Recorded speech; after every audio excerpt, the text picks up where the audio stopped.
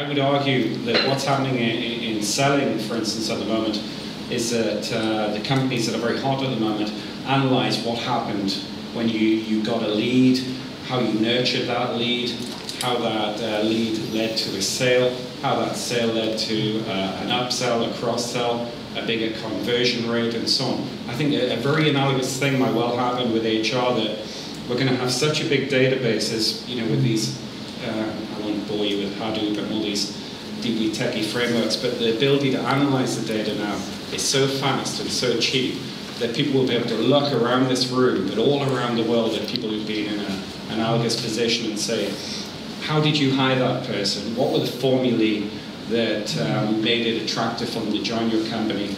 At what point did they get pissed off? At which point, after the point they got pissed off, they left?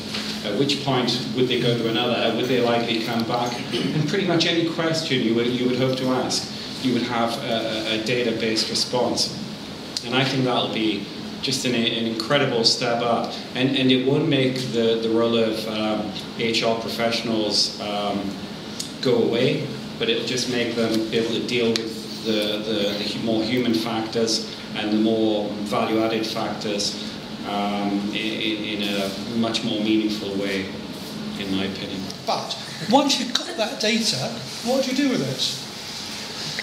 It's not going to be, dear manager, here is your graph showing employee engagement.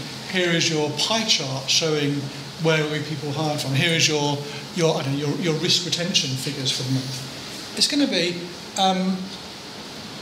on Tuesday morning.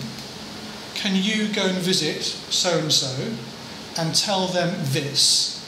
Because if you don't, they will leave.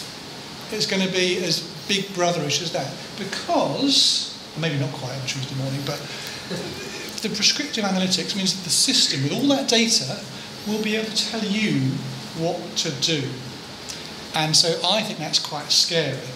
And as a consultant, it's going to be really interesting.